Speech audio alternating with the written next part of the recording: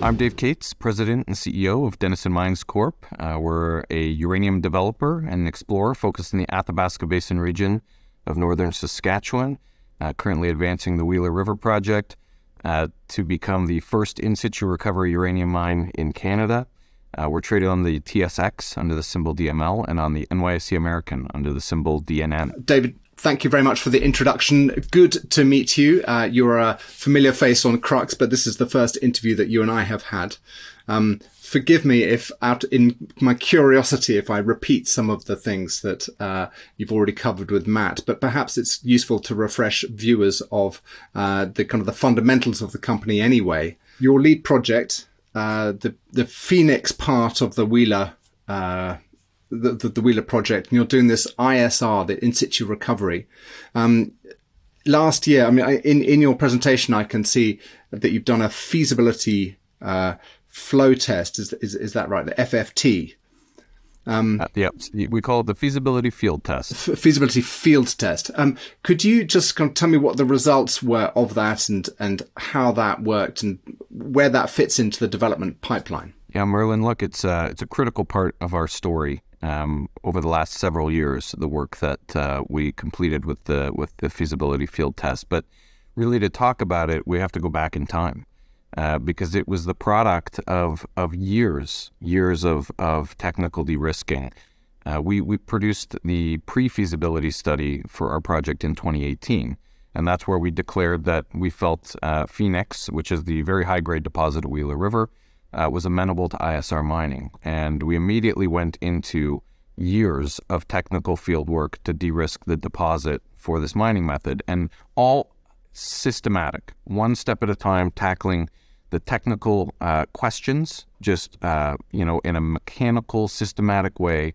And that's why all of our results were so successful over those years, because we were constantly attacking what mattered. And that gave us the foundation to then attack the next thing that mattered.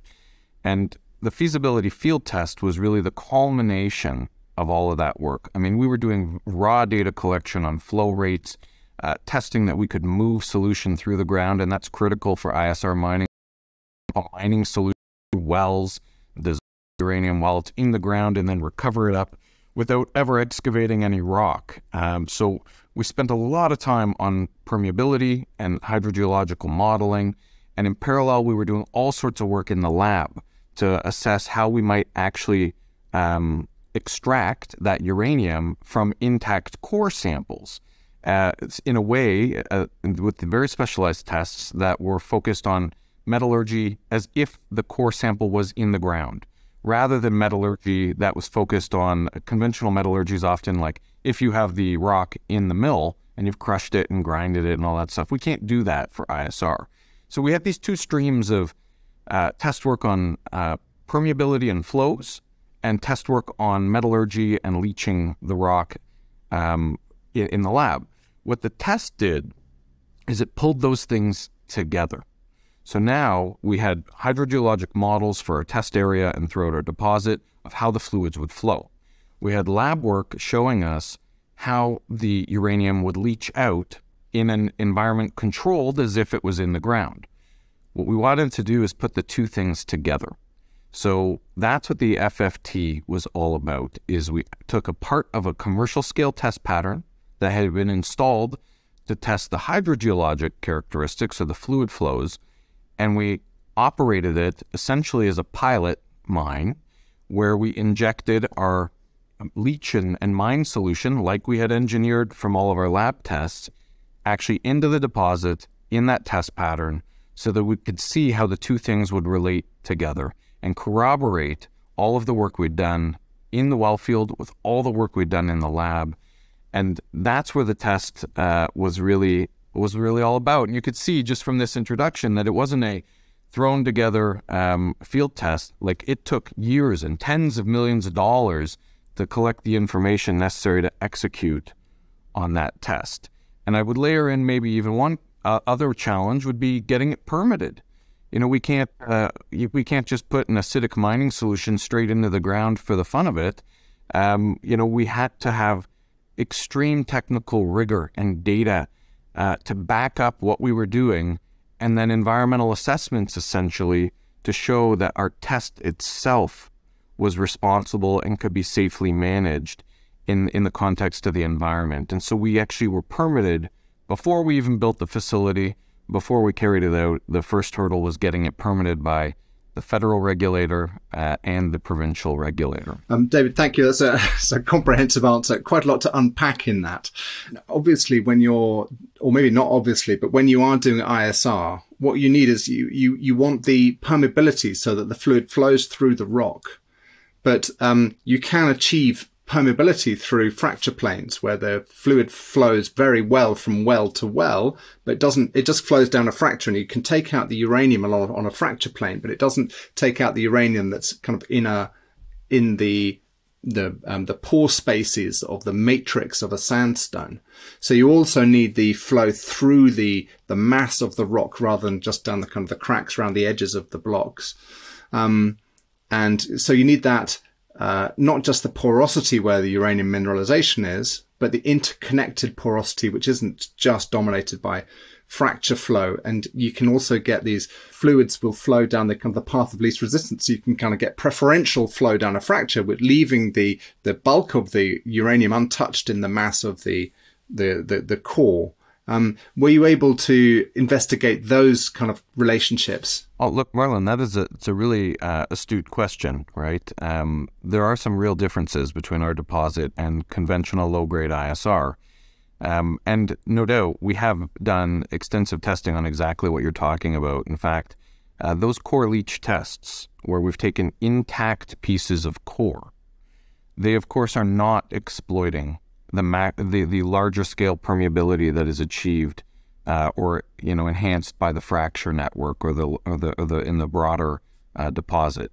So we do have a really high level of confidence around the permeability that we actually can have throughout the environment subsurface there, not just through fracture network.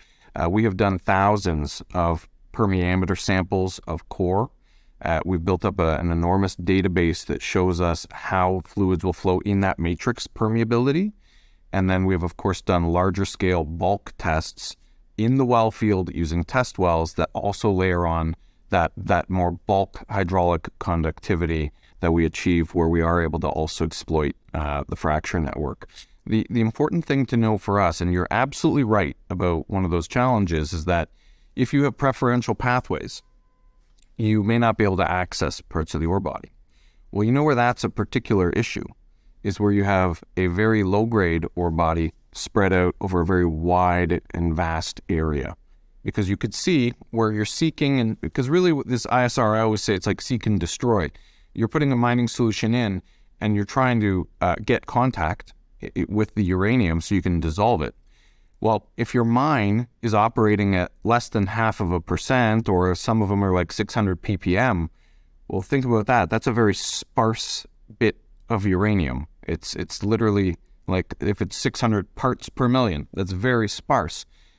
Your well field will have large spacing between two wells. So you end up with a preferential pathway, essentially could be useless in terms of being able to access very sparse uranium. What we've got is ultra high grade. So we have an average grade of 19% in our indicated resource, but most of the uranium is contained within a high grade core, where we have grades over 40%. And so now start to think about that. If you have a preferential pathway, it's in a mass that is 40% or higher uranium. So as you were to travel through that, you would mine a face of the uranium to expose what? Another face. More uranium. Yeah. So our well spacing, because of how dense and how small the footprint is of this high grade, we do not have 100-meter spaced wells or 50-meter spaced wells. Our test that we ran for the FFT had a 10-meter spaced well, had a 5-meter spaced well. We can afford that kind of well spacing because every well is essentially into a very rich ore body and certainly pays for itself. So we are acutely aware of those kind of challenges that can happen in ISR, but given the nature of this high-grade ISR, we can be tight, and we have done that matrix permeability testing. Maybe one last part. because of how dense our ore body is, we've designed a freeze perimeter. So it's a freeze fence that goes around the outside of the ore body. It's not prohibitively expensive because our deposit is not very large from a footprint standpoint. That creates opportunities in the life of mine where effectively you don't have to sweep through the well field the same way. You can achieve over life of mine in areas even a bit of a sit and soak, where you can really allow things to move slowly, leach differently than when you have to manage the cost of a very far-spaced well field, trying to find that very little bit of uranium that's left over. We have a whole lot of different tools now where we have containment. I mean, you could notionally, you could flood the entire ore body and you would be leaching uranium through all that matrix permeability because you're saturated. Not all about sweeping it through and flushing it through. David, thank you. And I feel slightly self-indulgent asking these questions because I never hear anybody speaking about them, which is why I want to ask them. On that, and on that very topic, the sulfidization of the acid, the neutralization of the acid, how did that respond? And presumably having a small volume helps. Was that in line with your expectations? Obviously, I know the answer already because you've done so much test work, but tell me about the cost implications of neutralizing elements of the target area. Merlin, maybe we'll just set a little more context for everyone to let them know there's sort of three phases to that field test we completed.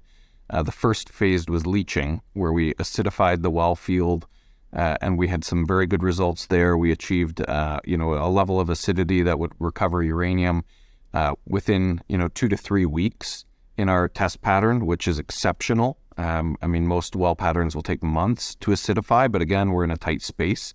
We then operated for 10 days at that once we had acidified adequately, and we recovered 14,400 pounds U3O8 in solution through that leaching phase, and that was with 1 injection well and 2 recovery wells, which is a partial pattern, but was notable because the pattern itself has 6 million pounds within it. It's just, again, how dense that deposit is that you don't need a lot of wells to test a very meaningful area. So that got us through leaching. We shut off the leaching phase after that because we're managing a fixed amount of storage capacity where we're covering all of the solution and storing it for further treatment. We went into neutralization and we completed the neutralization phase, the second phase, before the end of last year. It was also highly successful. Through leaching, we hit or exceeded all of our targets. Same in neutralization. Sorry, neutralization takes place at the surface in a pilot plant? No, we neutralized the well field. Right. So okay. We had acidified the well field, and then it was a question of, okay, now we've recovered uranium-bearing solution in our storage tanks.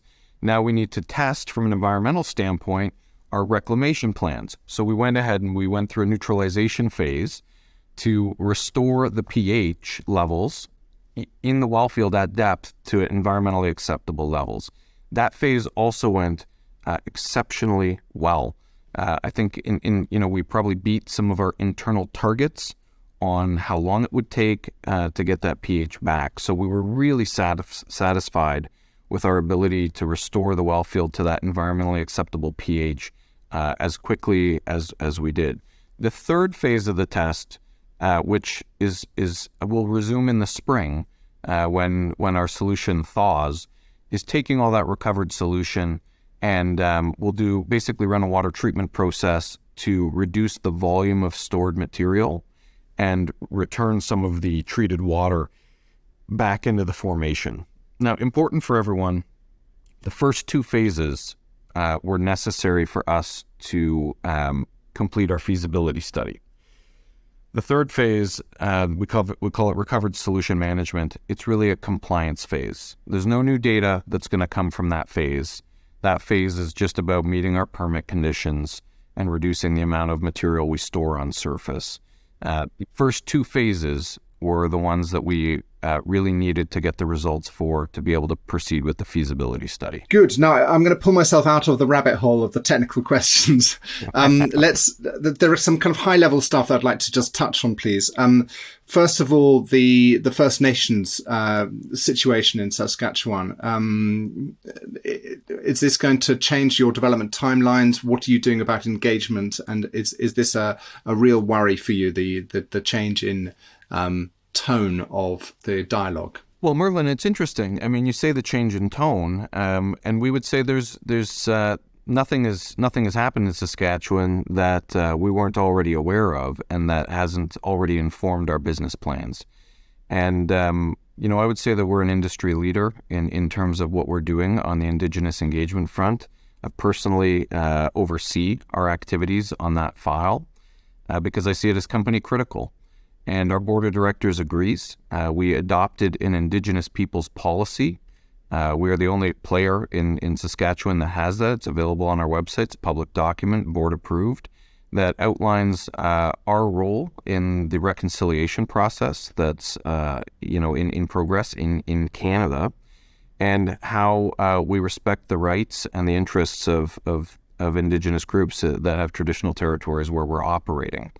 And what we've done is we've developed a plan that is based on taking action rather than just on saying nice things.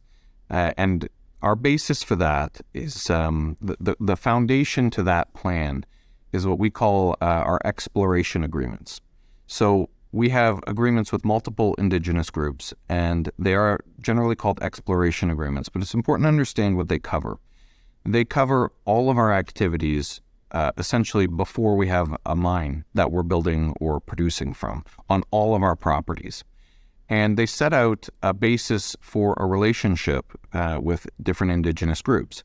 And it shows that we respect their Indigenous rights, we respect the connection they have to the land that we have projects in and that we're working. And we share benefits. And that is something that it was not common in Saskatchewan for pre-mining projects. The fact that we would already be sharing benefits with groups before we've even got something that is generating a positive cash flow for us. We have set the standard for this. We have seen other companies follow along because these agreements are more than just, they're certainly commercial and in our interest to make these agreements, but they're in our interest because they set a relationship in place where we can respect each other, and we have a process that we agree on for how to get permits approved, for how to consult, for how to engage.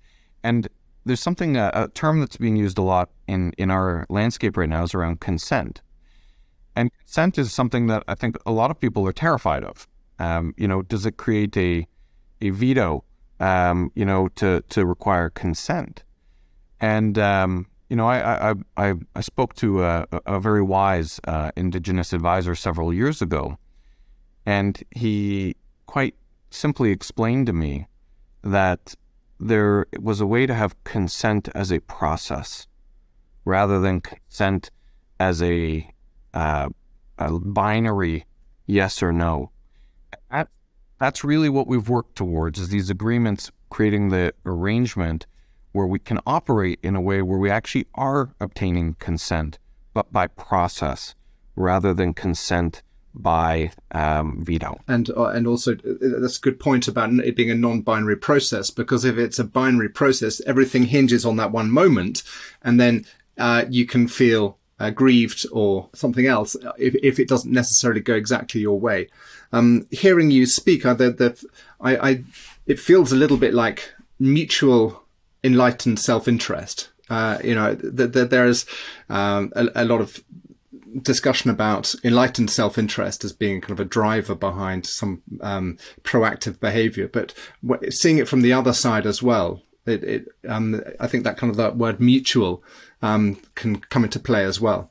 And just on that, you mentioned in your text something about the Treaty 10 boundary. Does that can you put that into context with the Treaty 10 and what you've just been describing? Yeah, so there are a number of treaties in Canada that are important legal and historical things. I think the easiest way, Merlin, to sort of talk through the indigenous environment in Saskatchewan is because treaties are not all that matters. And that's why I sort of divert from that, is that there are multiple groups. It is not, the Athabasca Basin is not one part of town that there is one primary indigenous group. There are multiple groups that require companies to have a deep understanding of the history and the use of the land. And so the indigenous groups that we're working with for Wheeler River, well, they would be different than, say, the indigenous groups we're working with when it comes to like our Waterbury Lake property. And so that knowledge is very important because it is really driven by the concept of indigenous rights, and that is something that's related to the treaties and the different treaty coverage. But it's also about traditional territory and land use and just interests that different groups have in the land. So it is complex, and it does require skill. What I can say is that we have an excellent team that has a great amount of knowledge and history in this region, and that's part of why we've been able to navigate this complex environment, to have multiple exploration agreements in place, and to have excellent relationships in place. It sets us up for what fundamentally will be necessary for these bigger projects, or the projects that move forward, which are like impact benefit type agreements. And those are actively under negotiation right now when it comes to the Wheeler River project. Talking about moving things forward, let's move on to environmental impact statements. What's the timeline on that, and how does that fit in with your approach to feasibility studies? So kind of both of those timelines, please. Yeah, perfect. I mean, the ultimate objective is to build the uranium mine, right? So if we work back from that, we have a few parallel streams of activity. So one is, of course, the technical side. Feasibility study is nearing completion. We've guided that the feasibility study is on track for completion during the first half of 2023. So that remains true. On that path, after the feasibility study, we would be moving into front-end engineering and detailed design. And so the end of that path is the completion of detailed design. We now have the level of detail necessary to start construction. The path that's running next to that is regulatory, and that includes the environmental assessment. So the objective at the end of that is an approved EIS, as well as licenses in hand and permits from our federal and provincial regulators. So on that track, we submitted the draft environmental impact statement in October of 2022. We are now actively in the review phase, which involved a public review period, comments, questions that we will then respond to, that will no doubt trigger further follow-up questions and further responses. So we're trying not to guide too granularly on that process, because it really does depend on the nature of the questions and responses. But broadly, we would say from the October submission and acceptance of our draft EIS, from a conformity standpoint, from that date, you're in the 2 to 3 year period to be able to be complete that second stream, which is environmental permitting and the associated licensing. And so the idea is that these things come together. The sort of third stream is financing, right? That those things come together so that we can be in a position to make a development decision and start construction. Thank you. Looking at your pre-feasibility study and seeing the uranium price used of $44, it's really nice, because most other players in the uranium sector pick a uranium price which is well, Merlin, we used $29 for the first year of production at Phoenix, and it does rise over the 10-year mine life to about $45 for Phoenix. But it's pretty straight line using UxC's price strip. So it's even more in the money than you might have been thinking, because that NPV in that PFS is weighed down, if you will, by the fact that our first pounds were sold at between $29 and $30 US per pound. David, when I look at other sectors, many of those sectors trade at a significant discount to their NPVs, and yet Denison is I mean, if you take off the value of your cash and tradable securities and the uranium stockpile, you're pretty much trading at 1 times NPV, albeit on an old data. Does that, in your view, make you feel that you're overvalued? No, Merlin, quite the opposite. I mean, we share that feeling, actually, that we trade at quite a discount to our NAV or our assessments of NPV, particularly when you take the physical uranium off the table. I mean, that is an asset that has no business or operational risk. And when you take that off of our market cap and then compare it to our underlying NPVs, particularly for our basket of assets, rather than just our single asset, we're absolutely trading at a significant discount. And I think on top of that, look, we accept that that is the nature of some of the development companies and certainly the nature of the market we're in right now, where companies are trading at significant discounts to NAVs. It's obviously an investment opportunity across the sector. But look, we really do see it as something that we've been not penalized for, but the timing of some of our key news around the feasibility field test, and that's why I'm so grateful to talk about it at length, over and over, meant that when we came out with a lot of that news, the markets were not in a place to be overly receptive to that. And we do think that reflects that there's a valuation opportunity on our stock, even relative to our peers, because the significant de-risking that we've achieved through that test work has not been reflected in our stock. And the other area is our portfolio assets. I mean, I have talked about it subtly and progressively a little bit more loud, that to use the Wheeler River NPV is as a standalone for as if we're a single project company. Well, that's totally not appropriate.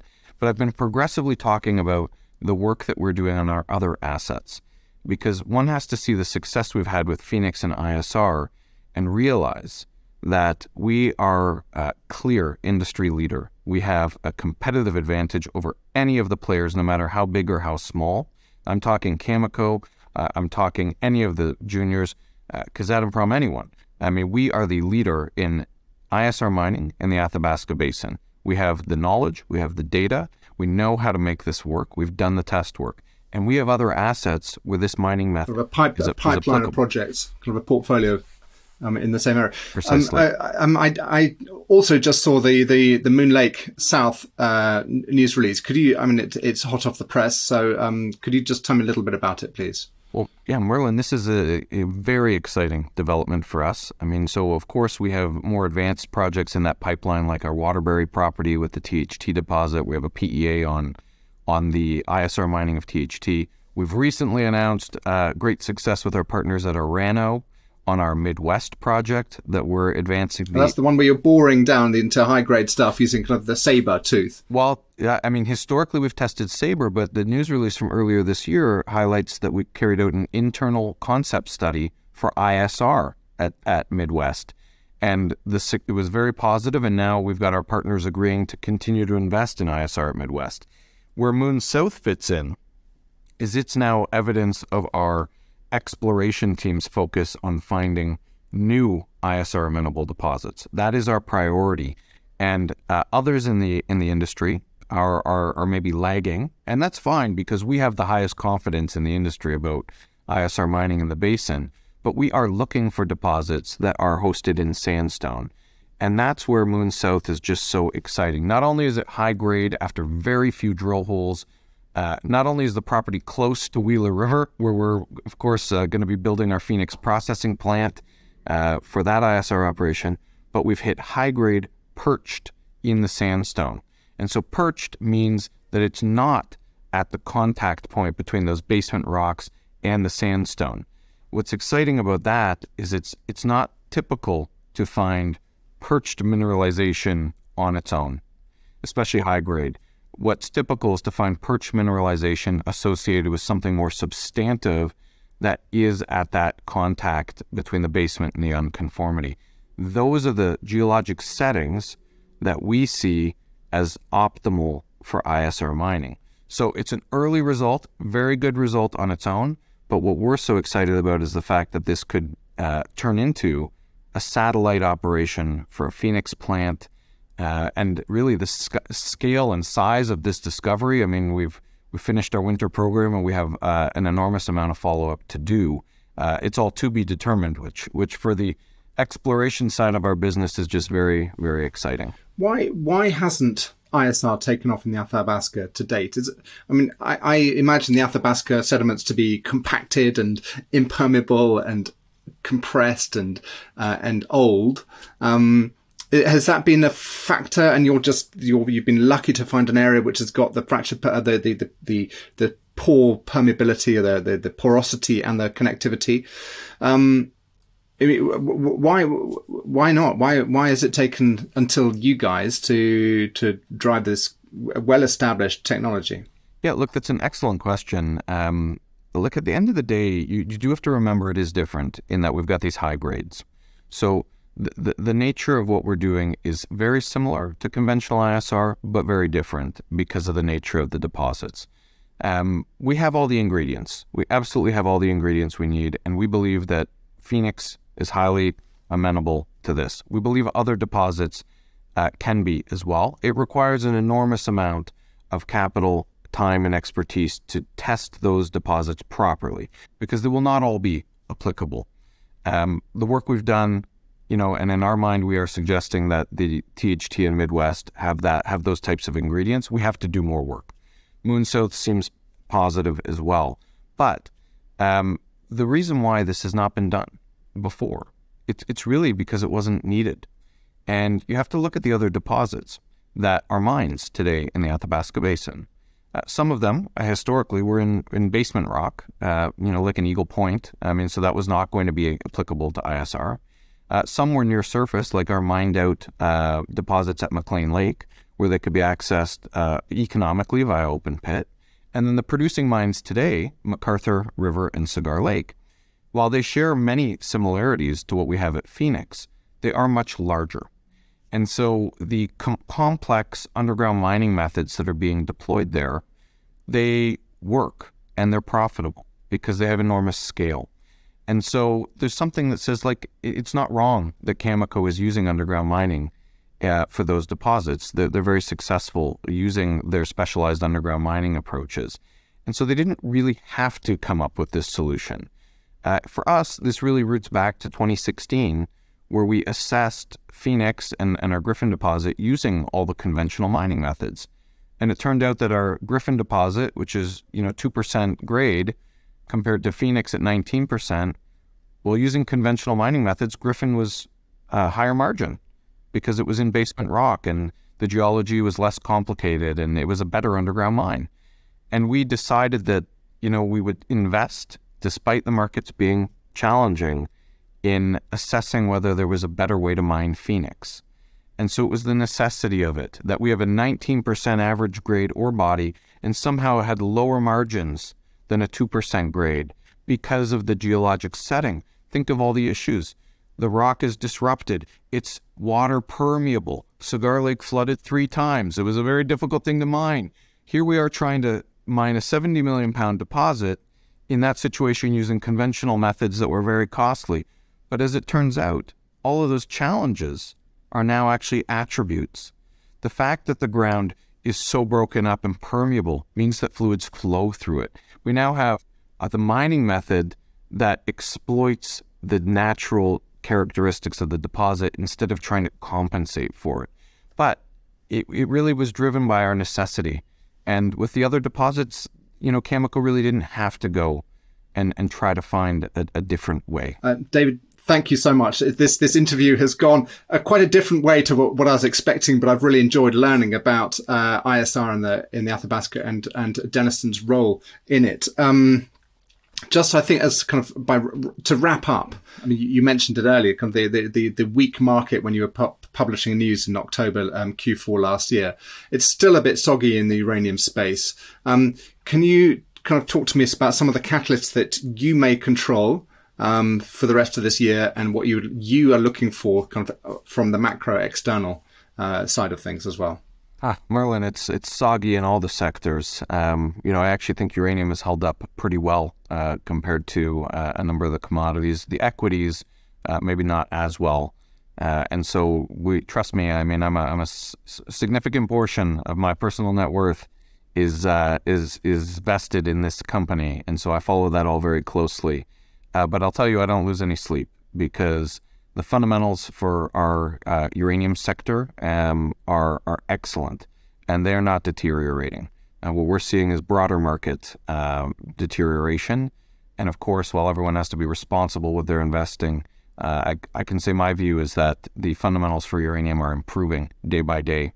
In terms of our company, again, not losing any sleep because we have some excellent catalysts on the horizon that can drive value on our own.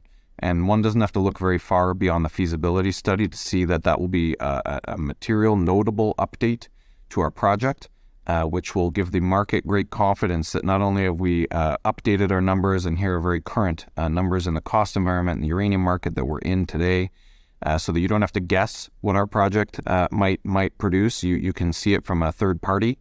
That should add confidence to what we're doing. Also, the level of technical rigor that is in this feasibility study is a significant increase from the pre-feasibility study. And I do think that will be something we will be emphasizing. It's truly notable to take a project like this to a feasibility study level. Permitting will continue. Technical work will advance over the next several months. Negotiations on impact benefit agreements also continuing. And I think also to look for on the horizon for us is obviously now, again, on the exploration drill bit. We've been a very subtle story on that. While we've been active, we've been subtle in talking about it. But Moon South is, well, of course, we're excited to follow that up. It's just an example of the type of work that we have in the pipeline that can add real value that will be independent of the broader market. The fundamental value story for our company, the fundamental story for our company is around value. We are a developer with a very high margin project that has now gone through significant technical de-risking. And where we're going to generate value for our shareholders is mostly within our control. And it's the developer to producer re-rate. What we'll then do is offer a further leverage to our commodity price. But we do want investors to see that what we offer is the re-rate from that conversion of developer to producer. And our credibility and the work that we're doing should give everyone confidence that that is something that we're focused on achieving.